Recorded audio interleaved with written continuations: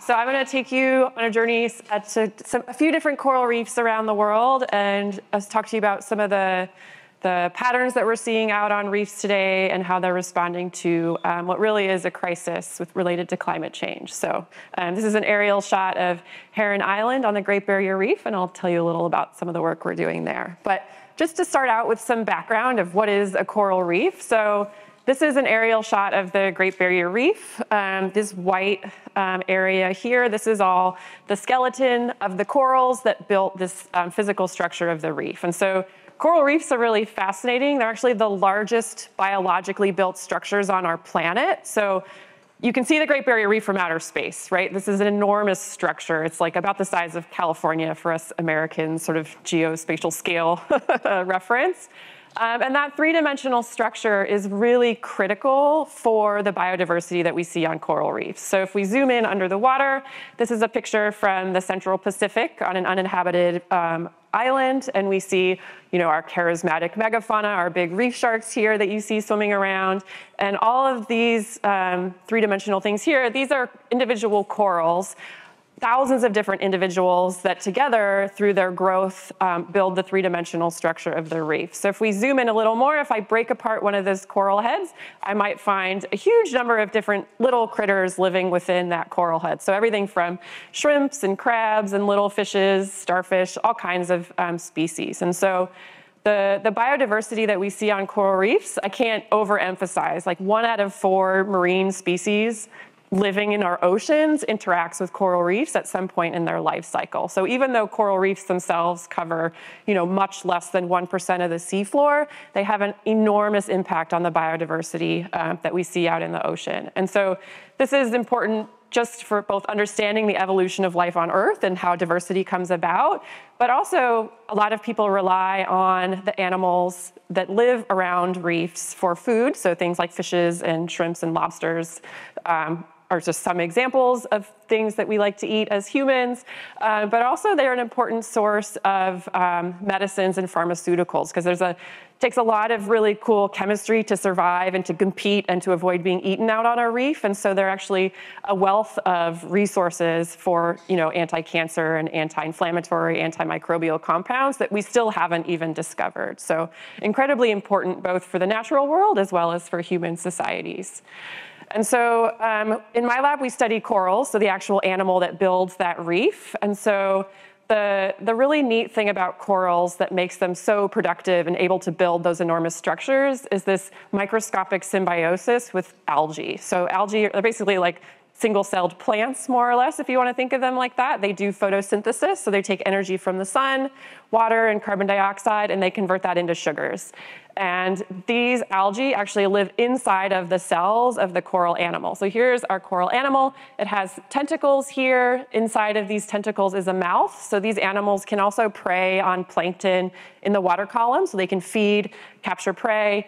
But most of their nutrition actually comes from their algal symbionts. So they can get 90% or more of their nutrition from these symbionts. And so the feeding is sort of a supplementary activity that they perform. Okay, so if we take a little cartoon cross-section of a coral, what we have here, this is the coral skeleton. So if you see a huge coral, it might fill the size of this space here. Only the very outer surface is living coral tissue. So most of that three-dimensional structure is just limestone skeleton. And that just the first few millimeters to maybe an inch in some species is living tissue. And so you have this like thin veneer of tissue covering the surface of the skeleton, and the cells that line the skeleton are actually what are laying down that calcium carbonate, which is forming actually outside of the body of the animal. And then the coral kind of grows up as it lays down more skeleton. So you kind of have this like vertical growth patterns. And if we zoom in, if this is a coral tentacle here, this is the mouth that I was mentioning that they can capture prey and feed. They have one hole, so everything in, all the waste goes out the same hole. So they're very early evolved animals on the tree of animal life. And then if you zoom in here on this tentacle, these are like cartoon pictures of the cells. So we have stinging cells, which help them capture prey and defend themselves from predators and competitors that might try to overgrow them. And the cells in their gut are actually the cells that are full of those symbionts. So these little brown circles here are individual algal cells. And so those algae are inside of the animal's gut cells. So sort of like if you had plants feeding you inside of your intestines, right? So here we're eating pizza, but these corals don't actually need to eat for the most part to survive. And so if I take a fluorescent picture of these corals, what you can see is this red color here. This is the algae, and it's just their chlorophyll pigments that they have to harvest light. So I haven't stained these corals with any fluorescent dyes or anything. This is just if you look at corals under a blue light, this is what they look like. The green that you see here and the ends of the tentacles is green fluorescent protein. Any of you heard of GFP?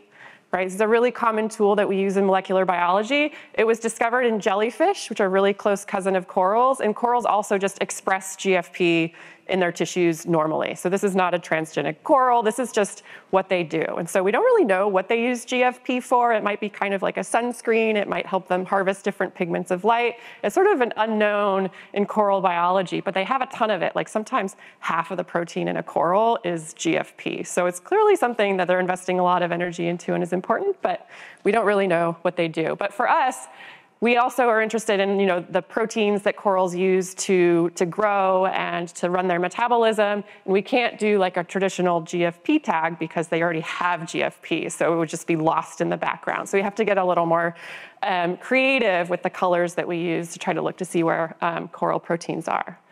But anyway, so if I isolate coral cells from the tissues, which is a tool that we do use in the lab, we have our coral cell here is this sort of gray outline. And inside of this coral cell, we have two of those algal symbionts. So that's these like red circles here.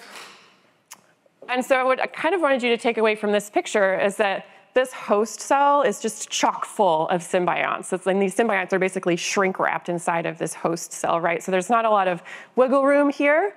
And this is important because if we want to understand how the environment, how the surrounding seawater conditions, whether it's temperature or ocean acidification, which are the two main climate change stressors we see in our oceans, the algae aren't actually seeing that directly, right? They're inside of the tissues of the animal cell, and so the animal has the opportunity to control the access that that algae has to things like nutrients and so on. So one of the things in my lab is we're trying to understand, like, how do these two very different species communicate to one another? Like, how do the sugars from algal photosynthesis get into the host cell?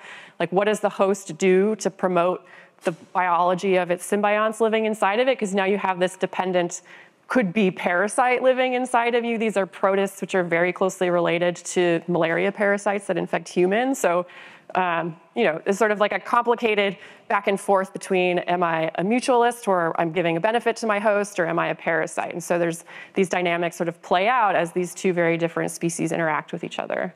And we're, of course, interested in my lab in how the surrounding environment influences that back and forth dynamic between these two different species. Okay, so here I'm zooming in on our single coral cell here, sort of outlined in this dotted white line. And we have two algae, again, living inside of this cell. And so one thing that we've observed is that the compartment that those algae are inside of in the host cell is acidic. And so we were curious to figure out, like, how does that come about? Is the algae sending out acid to its outside to acidify this space? Is the coral host involved in that process? And so this green fluorescence that you see here is a fluorescent dye that fluoresces green at acidic pHs. And hopefully you can see this. So we've got blue here, I've stained the nuclei with a blue dye. And then with this red signal here that surrounds the algae is an antibody that's specific to a proton pump, so an acidifying pump that lives in the membranes of cells in all of you today. So your lysosomes, sort of the garbage cans of your cells, use acidification, and they use this very same enzyme called VHA to acidify that. So corals, we found, use this proton pump, this acid pump, to acidify the space where the algae are living. And we think they do that to promote photosynthesis. So if you inhibit that acidification, you see this is oxygen evolution rate. Basically what I'm showing you is that how much photosynthesis those corals and their symbionts do drops when you lose that acidification. So this is, we think, a way for the host to promote algal photosynthesis, which allows the host access to more sugars and more food to grow, and then the algae can also make more of themselves inside of the host. Okay, but this symbiosis is really sensitive to high temperatures. So this is a picture from American Samoa, where we have our before shot here. We have a very healthy coral reef community. This brown color are living corals. You see all this branching structure for fishes and things to live. On the right here was a marine heat wave that hit these islands in 2016, I believe is the year. And you can see they turn bright white. So we call this coral bleaching because it looks like these corals bleached, like you could have dumped them in a bucket of bleach. They're bright white.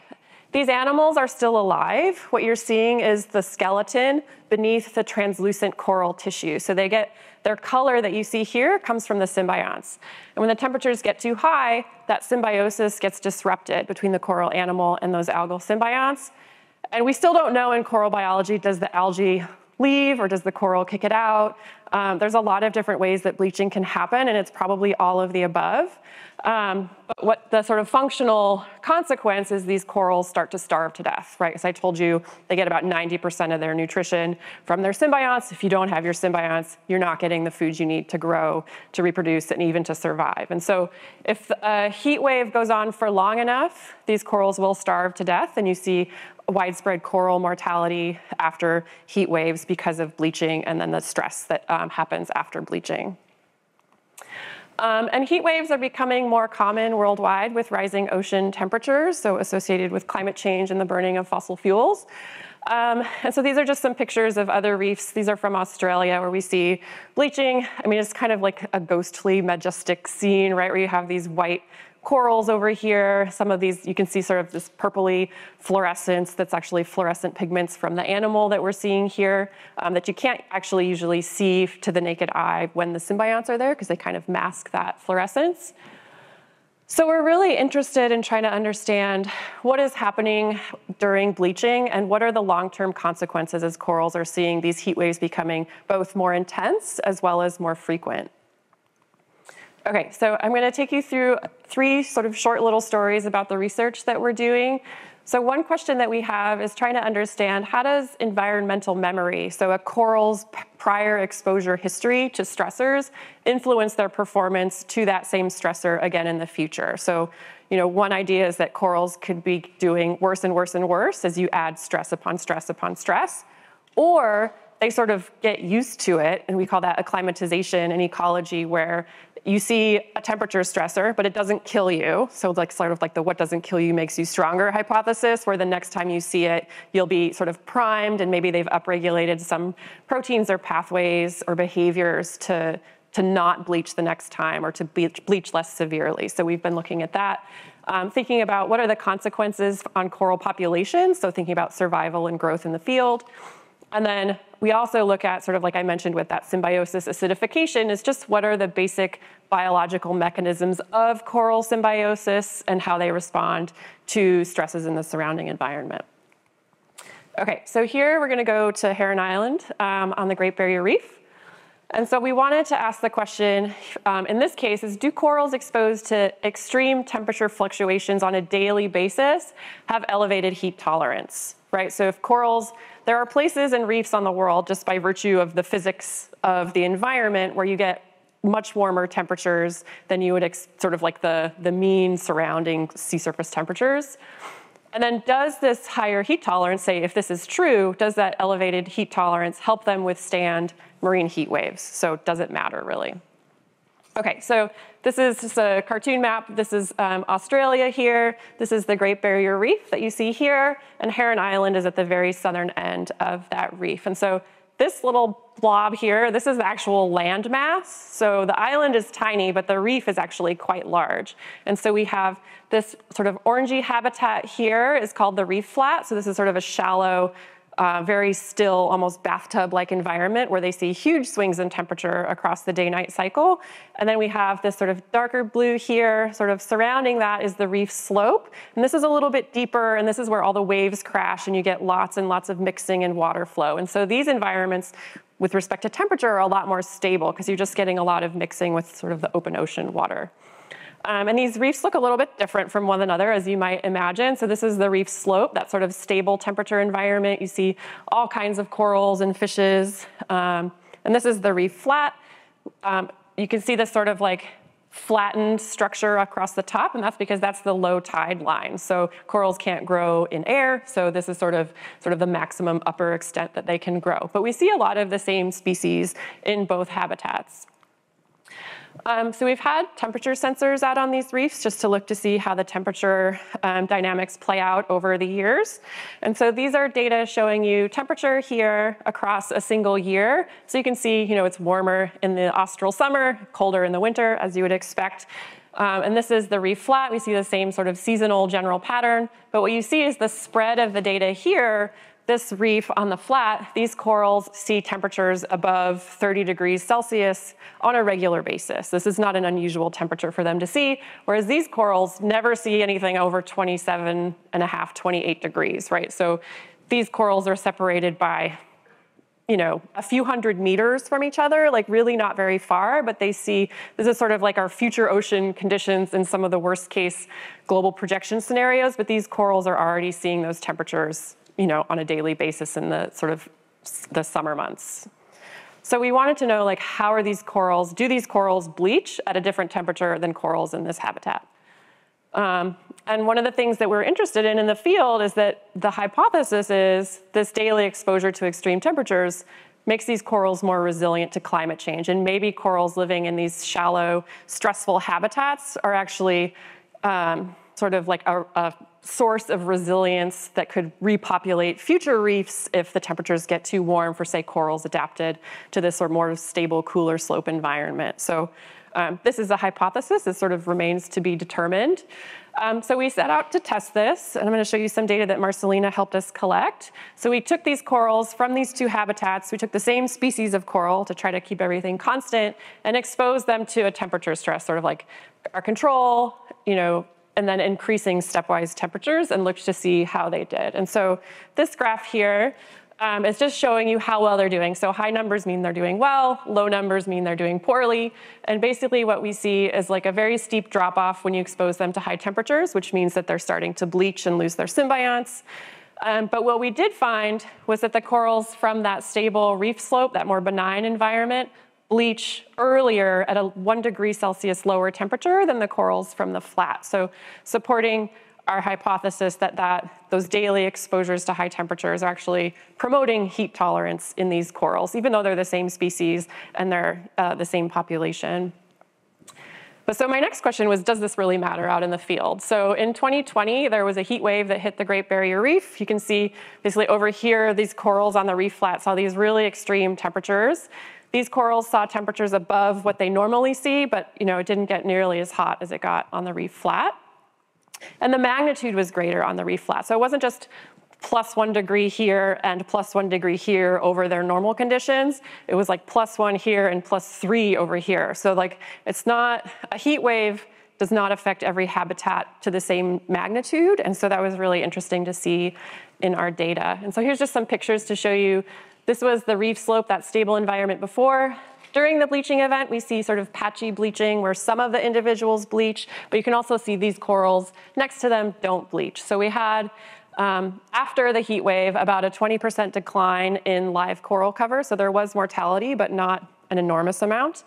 When we go to the reef flat, here we see before, during, you can see it's just everything is bleached on the reef flat. And then about a 70% decline in coral cover. So only 30% of the corals survived that heat wave in 2020. So that's a massive loss of the living corals on that reef. So what we're seeing out in the field is that this sort of disproportionately larger magnitude of temperature stress in these sort of shallower, more extreme environments is overwhelming sort of the natural adaptation of those corals to that extreme environment. So if these corals all die during a heat wave, we're not going to be able to use them to reseed these reefs as the ocean temperature sort of gradually increases over the next 100 years. So basically, my take home is we need to act now. The benefits of resilience to these extreme habitats is already being overwhelmed. 2020, that's already 3 years ago, almost 4 years ago now. And something that we do look about, but I'm not going to talk about today, is the combined effects of ocean warming and acidification. And these two things seem to have a synergistic interaction with each other that compounds the stress that corals are experiencing. So really, drastic reductions in fossil fuel emissions are really the only key to the long-term survival of these ecosystems. Even though there are some mitigation steps we can take in the meantime, rising sea surface temperatures are really starting to overwhelm these ecosystems. Okay, so if we look at now, so that was a single heat wave. So I'm going to take you to Hawaii now and talk about some work where we've been looking at the effects of multiple successive heat waves on the corals that live there. And so this is the island of Oahu. This is Pearl Harbor. Honolulu is right here. And so we work at a marine station here on the windward side of the island, where we have some really beautiful reefs that have 80% live coral cover, some of the highest coral cover in the Hawaiian Islands. And this is the bay, a zoom in of the bay, and this is the reef where we do our work. And so in 2015, there was a big heat wave, and we went out and actually tagged individual coral colonies. These are little cattle ear tags that you see on livestock. We zip tie them to these corals, and what I hope you can see pretty obviously here is this coral did not bleach, and this coral is very bleached, right? So we see these two are the same species, side by side on the reef, so they're experiencing the same temperature and light conditions, but we see very different responses to that heat stress event. So we've now been following these corals since 2015, so through 8 summer seasons now, and ongoing, to see how are these corals surviving in response to these heat waves? Is it different between these bleaching individuals and ones that don't bleach, and what's going on. So here's just a temperature plot over the last 10 years to show you there was a heat wave in 2014, another one in 2015, and another one in 2019. So we've actually tagged these corals here and can actually go back when the 2019 heat wave happened. We could then test to see, with our knowledge about their history of bleaching, how did they perform on that second exposure, which is technically a third exposure. And so to show 3 heat waves in the span of 10 years is appalling, right? Like, it used to be a once in a lifetime, once in maybe 100 years, and now heat waves that are severe enough to cause bleaching are expected to happen every 2 to 3 years now, sort of moving forward. So this is a really strong stress that's has already wreaked a lot of havoc on reefs. So it's about 50% of live corals historically have already been lost. So we're dealing with, we've got half of them still surviving, and we're trying to understand, how this increasing frequency of heat waves is affecting them. Okay, so these are data. So we did this with 2 species, because this is a second species where we also see the same thing, where we have a coral that bleached right next to the same species that didn't. Over the last 8 or 9 years. And so we see corals that bleach, they start to recover, they bleach again the following summer, and then they recover. Whereas the corals that don't bleach just stay not bleached. This is the second bleaching event. So this coral, they bleached, so up this high number here is they bleached a lot, and then they recovered. The second event, this species didn't bleach the second time around, whereas this species did bleach the second time around. So we're actually seeing very different responses in these 2 species to a second heat wave. So now what we're seeing, this coral seems to have gained heat tolerance, this species, even though it used to bleach very severely. Whereas this coral, now it's bleaching every single fall, even without a heat wave. So these corals seem to have accumulated stress so that even the seasonal warm temperatures that aren't past their bleaching thresholds are actually causing bleaching. So like this coral here just a year ago, so there was no heat wave, but you can see it's white, like it's lost the majority of its symbionts. So we're seeing sort of divergent, very different responses in these 2 species. But I will point out, these corals that didn't bleach still don't bleach every year. You might get a little bit of paling here and here, but we have individuals of both species of these corals that seem to be resistant to bleaching. The unfortunate thing, this shading in the background is showing us how much of each coral colony died. And so for this species, even the corals that don't bleach are showing mortality. So part of that colony is dying back through time. So we haven't lost very many whole colonies, but the colonies are getting smaller. Whereas this species here, after this bleaching event, the corals that bleached lost about 20% of their tissue, but then they grew back and regrew, and they haven't shown any additional mortality since that 2015 event. So yeah, so the consequences of losing half of the live tissue here is dramatic, because that's each polyp of a coral reproduces. So you can imagine, not only are they not growing as much, but their ability to make offspring is actually quite diminished because of this response to these heat waves.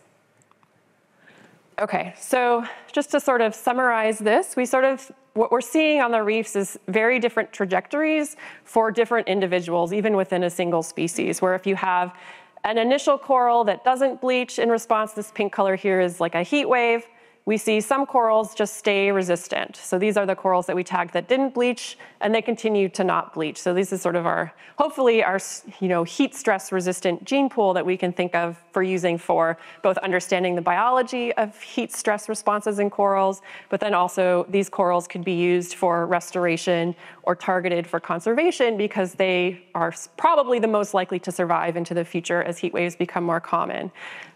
We do also see corals that resist a heat wave and then bleach during the second exposure. We have corals that bleached in the first exposure and then go on to not bleach in the second exposure, and vice versa, corals that are doing worse and worse with each repeat exposure. So you don't need to worry about that text. Okay, so next I'm gonna talk to you about the mechanisms that we're looking at, so diving down in the biological scale to more of the cellular level and looking at how do corals respond to stresses in the surrounding environment. And just like, if you don't know how a coral works at a fundamental level, it's hard to understand its response to stressors because we don't know what normal is. It's hard to know like what a stress response is. So one of the things we're just trying to understand is just how does a coral be a coral? Okay, so this is, again, work from Hawaii, where we have those bleached and non-bleached corals.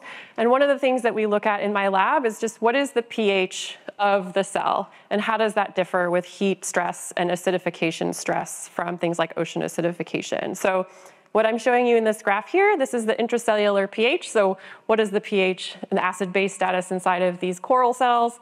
And we see a healthy coral without a heat wave, both our bleached and non-bleached individuals is the same. But if you add a heat wave, this is the 2019 heat wave, the corals that don't bleach don't show any signs of change or stress here, but the corals that bleach, we see the cells start to acidify. And so we don't know what is causing this, but things like metabolism, so your mitochondria inside of your cells that do respiration and give you energy to move your muscles and to eat and things like that, they also release carbon dioxide, which dissolves inside of your cell and creates acid. So this could be a reason why we're seeing this increase in temperature causing an increase in metabolism, which could disrupt the acid-base balance inside of the cells. And so this was data collected by Lulu Allen Waller, who's a PhD student in the lab. Okay, and so how does this acid-base status is really important for just cellular function, right? If the pH inside of your cells gets a little bit off in one direction or another, your enzymes stop working, and that's not very good for survival, as you can imagine. So we're really interested in how corals regulate the pH inside of their cells, both because it's sensitive to temperature and it's sensitive to acidification. So we think this might be a way, sort of a cellular mechanism that brings together the sort of two sides of the climate change coin in the ocean, which is warming and ocean acidification.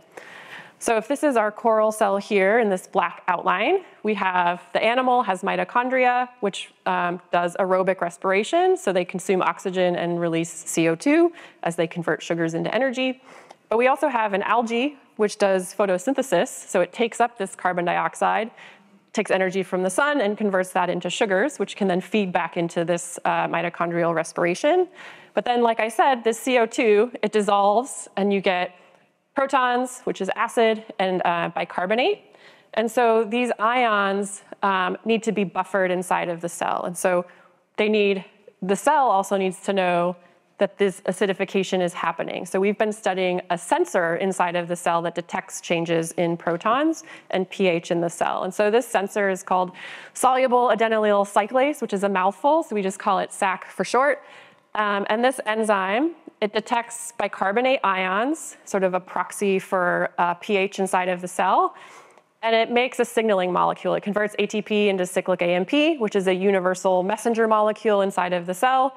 The cyclic AMP itself doesn't change the pH inside of the animal cells, but what it does, in animals at least, in humans I should say, is it initiates a signaling cascade that turns on protein phosphorylation, it can alter gene expression, it can do a whole wide range of different things. So in coral biology, we don't really understand how this pathway works, but we have confirmed that this enzyme, which was discovered in mammals, is actually present in coral. So this is an evolutionarily very highly conserved enzyme. Actually, bacteria even have a version of this enzyme.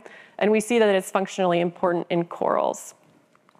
Okay, so this is a cross-section of a coral, of the tissue that we're looking at under the microscope. And what I've done here is just to look to see where this pH sensor is located. So the red that you see here is an antibody that recognizes that sensor, so we can see where it's located inside of the cells. These little green circles here are the algae, and then the blue, those are the nuclei. So basically we see this sensor everywhere, which makes sense because every single cell is going to have to regulate its pH status and keep it constant. We also looked to see if this pH sensor was important for coral growth, so the growth of the skeleton, so sort of deposition of this calcium carbonate. And what I didn't tell you in my intro is that this tissue that's over the skeleton, there's little pockets of fluid that are in between the animal tissue and basically that limestone skeleton. And that's where the skeleton is laid down. That's where you get the crystallization of those ions that start off in solution and you wind up with the skeleton.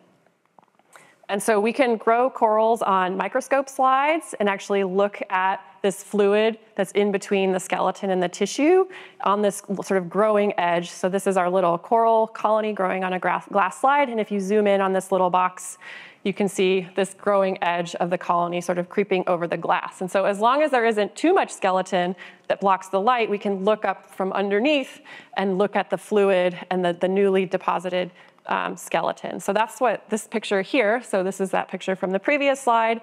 We can stain the seawater with the fluorescent dye that we can use to measure pH. So we can measure pH of the seawater, which would be this area here. These little pockets of orange here, this is the dye inside of that calcifying fluid.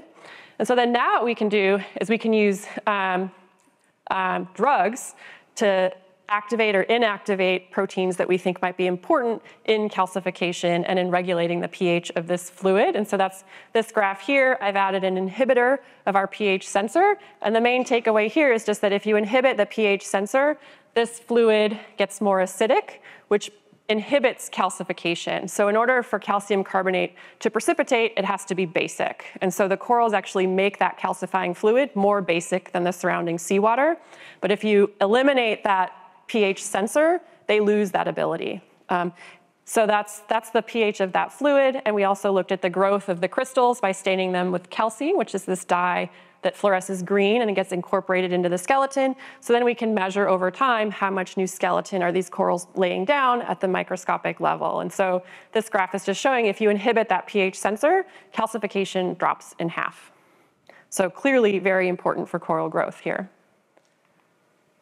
Okay, so the last little story that I'll talk to you about today is looking at the role of this pH sensor in coral reproduction. So as I mentioned, each polyp reproduces. This is our coral from Hawaii. It's a hermaphrodite, so each polyp makes both eggs and sperm, and they wrap them in these little floaty packages that they then spit out of their mouth, and those packages float to the surface of the water and break apart, and then the sperm can swim around and find eggs to fertilize. And so we've been interested in understanding the role of this pH sensor in sperm motility, because we actually we do a lot of cheating of looking at coral or human biology and trying to sort of apply that to coral. So this SAC enzyme is super critical for the maturation and the function of human sperm and other mammalian sperm. So we wanted to see, we know corals have it, so is it important in reproduction? Okay, so, and this reproduction in this species happens a couple times a year for a few days after the new moon in June and July. So it's a very precise time. It's like 8:50 p.m. And you have to be there and you have to be ready to get your bundles, which are sperm and eggs. So here's a falcon tube, if some of you lab rats might know about these. And so you can actually just collect those floaty bundles. They can break apart in these tubes, and you can do things like in vitro fertilization with corals because of this. Okay, so this is a protein expression blot where we've just looked to see, do the sperm have this protein? And they do, so we see multiple bands, and we can stain the sperm cells themselves. So here's a coral sperm, looks very spermy. You have the head here, this is the nucleus, and the mitochondria are in this section here, and then this is the flagellum, right? So we can stain the nucleus in blue, and then this green signal here, that's the protein, that pH sensing protein. So we can look and see they do express this protein in the sperm. And then we can do experiments where we turn on the motility of the coral sperm, and this is a pH-dependent process. So if you increase the pH of the sperm, which is this dashed line here, motility goes from 0 to 100. So coral sperm motility is extremely pH dependent, and it needs to be basic for the coral sperm to start swimming. So a concern is that with ocean acidification, it's gonna make it harder for sperm to start swimming, which is gonna make it harder for them to find an egg to fertilize, and you're gonna get decreased reproductive success in corals because of this. Okay, we also see when you activate coral sperm motility that we see a spike in cyclic AMP, that molecular signal that's produced by our enzyme SAC. And so this is the last thing I'll show you today, but we did an experiment with coral sperm where we inhibit that pH sensor and we try to activate the sperm. And so what you see here, this is our control. You see these super fast zoomy circles? Those are the sperm swimming like crazy. If we add our inhibitor, if we inhibit that pH sensor, on the right, you see the sperm are still alive, but they're just twitching. They're not actually swimming. So it's gonna be really hard for these guys to find an egg if they can't swim forward, right? So just at this point, we've just confirmed a mechanism of how coral sperms start to swim, and the next step is to try to understand how environmental stressors affect sperm's ability to swim and what the role of this signaling pathway might be in that process. Okay, so that's just a quantification of that. So I'm gonna skip that. So I'm just gonna leave you on a positive note. This is a coral from the Great Barrier Reef. There's me for scale.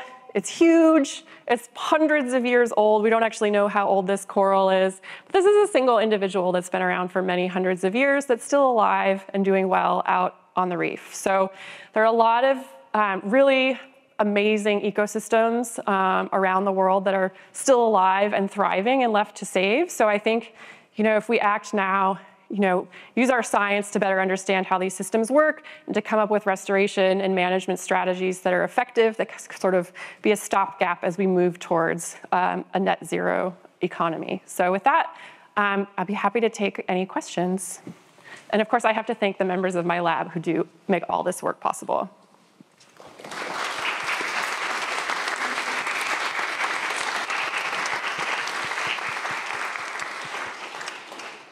If anyone has any questions, please raise your hand and we'll bring a microphone to you.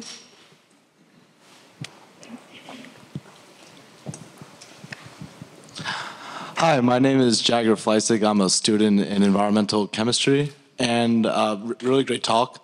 I was just curious, you mentioned earlier that the algae is necessary for coral survival. Mm-hmm. Is the opposite true? Do we know that the algae could survive outside of the coral? That's a great question. The answer is it depends.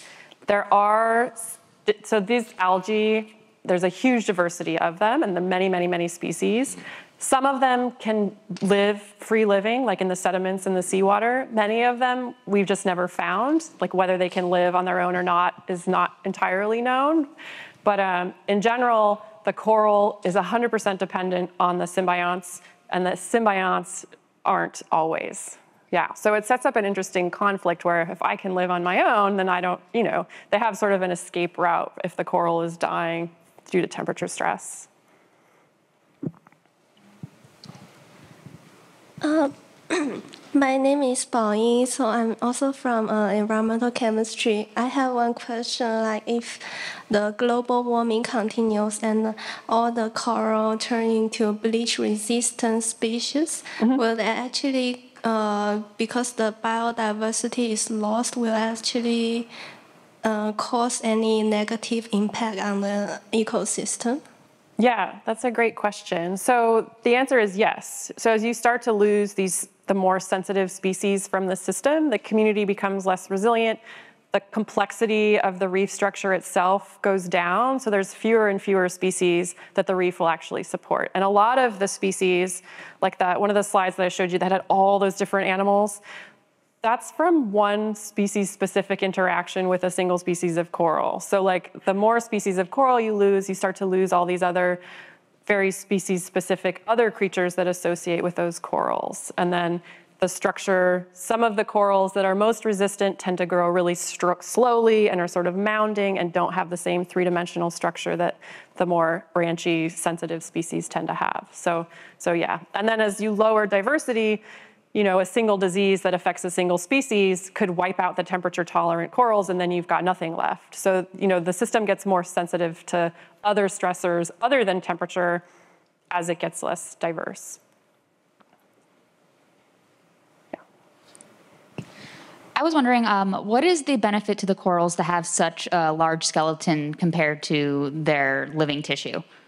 Yeah, competition, I think, is my best answer, right? So on a coral reef, space is premium, and everybody that lives on the bottom needs space. So in order to compete, they can actually, and to create more space, like you can have a coral that's like on this much of the bottom holding on, but it can grow this massive three-dimensional structure to both capture sunlight and to just take up more space and to have more tissue and to grow. So, and corals fight tooth and nail, right? They're like constantly trying to grow over each other. So if you're on a healthy reef, it's like a coral battle for space. And the faster you can grow, you can shade other corals.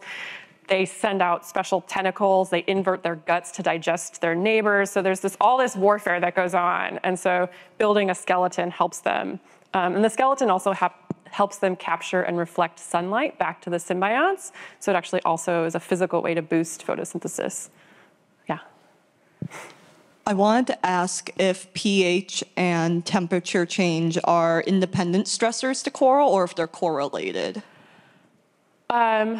Yeah, they're both. So there's events on reefs where it's a pH stress, so like upwelling, so deep water comes up and is often more acidic, so that would be mostly just a pH stress.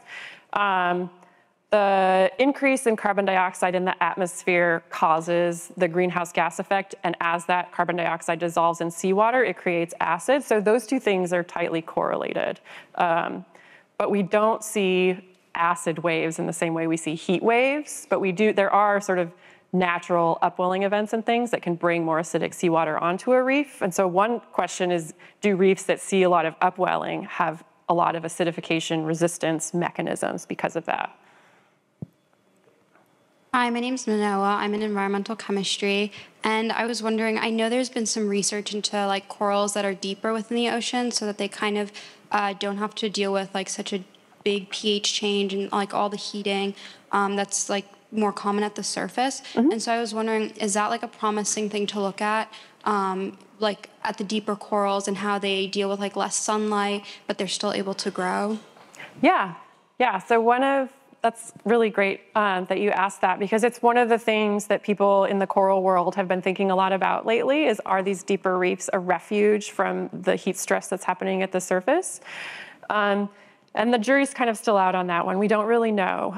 There are signs that those corals are adapted to really stable temperature conditions and even though it's not as hot in deeper waters, the temperature is still increasing, and that these corals, because they're so adapted to a stable environment, might actually perform really poorly as they get this sort of slower rise in temperature. But we don't really know. And there are species that can live in the shallows and in deep waters, like these mesophotic low light, they're at like 100 or 200, 300 meters deep. So stay tuned. Yeah. One over here. Hi, Katie. Phil Reid from Department of Biology. And it's affiliate to the question that's already been posed, and that is there such thing as a coral biobank? Is such provision there is, yeah. In play? And whereabouts are such biobanks located, and what sort of species diversity is at play there? Yeah, so there are coral biobanks. That's something that's been growing recently. So there are researchers that have been working and developing techniques to cryopreserve sperm, to cryopreserve eggs, embryos, and adult tissues, because corals, in theory, can kind of live forever because they just grow and they reproduce asexually by breaking off and growing. So even if you had adult tissue, it has stem cells and the ability to reproduce. I know the Smithsonian Natural History Museum is involved in a lot of this work. I think that's where a lot of the biobanks are actually located. As far as the diversity of species that we've banked so far, you could probably count them on your hands. There's hundreds of coral species in the world, and so every species has a different abundance of lipids, different composition of lipids, and so if you're trying to do cryopreservation, they have to come up with a new protocol for every single species. and every single life stage and cell type. So it's hard, but yeah. Hi, I had a quick question. With coral bleaching, have you seen a decrease in biodiversity in general with species on reefs? Yeah, so with bleaching, we tend to see a decrease in biodiversity of the surrounding species, so not just the corals. And then as corals die after bleaching events, the reef, they basically break down into rubble and just crumble, and then you lose all of the species that lived in the sort of healthy coral structure. So there's a huge decline in biodiversity associated with bleaching events. Also because these other species, fish, lobsters, worms, what have you, are also not used to seeing these high temperatures. So they are also undergoing stress during these heat waves. If you think about, there was like the blob in the Pacific Northwest a couple years ago. There's no corals there, but the heat stress causes massive mortality in things like fishes, oysters, all sorts of other species that are also sensitive to temperature stress. Hello, great talk. My name is Peace. So I wanted to ask, do you have any insight into what like molecular mechanism might be causing like different reactions to eat depending on like what species? So you mentioned that there were like some species after experiencing an heat wave, they bleach, while others become resilient. Is there maybe something on a cellular level that might be occurring and causing that? Yeah. Probably. I'm sure that there is, and we don't know exactly what's happening. So there's heat shock proteins that are involved. There's reactive oxygen scavengers that might be helping, mitigate the damage that's happening during heat stress. But there's still a ton we don't know, like of a single species, why some are resistant and others are not. Maybe they have a different disease history, maybe they're different ages, maybe one had a big breakfast and the other one didn't. Like, we really don't know what's driving them. We do know that the species of symbiont they have can influence at the temperature that they bleach at. But as far as the molecular mechanisms of why that is, there's a huge amount left to be learned there. Yeah. Hi, do events like El Nino and La Nina affect these like events? Like, yes. Does it bleach more? Yeah, so El Nino especially, we tend to see a lot more bleaching in the Pacific during El Nino years because the equator gets warmer, the seawater around the equator. And so that's where most corals tend to live. And so, the biggest bleaching event that we've ever had in the world was associated with the previous El Nino. And so we're in an El Nino year now. So we're expecting to have quite a lot of bleaching over the next 12 months. I don't know if you all saw all in the news, it was 100 degrees, the seawater in Florida, Fahrenheit. Right, so those corals just cooked and they had huge mortality. And we think that might have something to do with the El Nino event, yeah. Hello, so while we would obviously prefer to keep like natural coral like alive, what about like artificial coral reefs? Like, what's that looking like in terms of development? The U.S. Department of Defense has put in a pretty good chunk of money to try to think about that and how to build artificial reefs.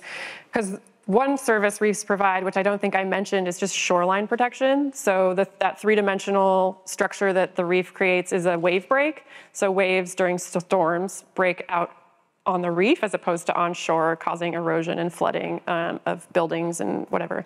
And so, yeah, there are efforts and research underway to build artificial reefs. People sink ships and things to create artificial reefs or sink tires, which is a terrible idea because they're toxic. And depending on where you are in the world, the substrate you use matters. So if you sink a ship in the Central Pacific where there's really low iron in the water, you get massive algal blooms that are toxic to the reef. If you sink a ship which has iron because it has all this metal, in a volcanic island, which has a lot of iron, like Hawaii, let's say, you're not going to see the same problem, and maybe that's a good artificial reef. But yeah, there's a lot of work being done coming up with like 3D printing of like three-dimensional structures that would mimic a coral shape, and can you seed corals onto those structures to help them solidify? The problem with an artificial reef, of course, is that it erodes, right? If you don't have a coral constantly rebuilding that three-dimensional structure, it just breaks down with like the waves and things growing and boring into it. Yeah, so it's a tough problem to solve. Hi, I'm Trinity. I'm another student in environmental chemistry. And I wanted to ask if we have any strategies currently that can help mitigate the impacts of heat waves on corals. Not really, is my short answer. Yeah, so there's a lot of things people are looking into, like releasing aerosols over the reef during a heat wave, or like literally shading areas of the reef, because the bleaching response is worse under high light conditions, which tend to happen when it gets warmer and things get still and you're not getting a lot of circulation. Yeah, so in Florida, when the water was super, super hot this summer, people actually like took corals out of the water and put them in aquaria on land, which is tough to scale. But if you're trying to save an endangered species or you're trying to save certain genotypes, then that is something people are actually doing today. But it's tough, right? Like reefs are huge, and every reef has different needs and different species and different communities around it. So yeah, there's not a good solution that's scalable yet. Yeah. Hi. In the part of the talk, I think it was when you were talking about the Great Barrier Reef, when you discussed the experiment where you subjected them to heat and to see how they responded. Mm-hmm. I'm just curious, like, what did the experimental design look like? Like, how did the lab do that? Picture. We get tanks. So we go out diving on the reef and collect coral fragments that are probably about this big. And the cool thing that's nice with corals experimentally is like each coral is a colonial, so it's a clone. So if you break off different branches, they're genetically identical to one another. So then you can put one in one treatment and one in the other, and they're genetically matched. As opposed to using different individuals like you would have to do with like fish or something.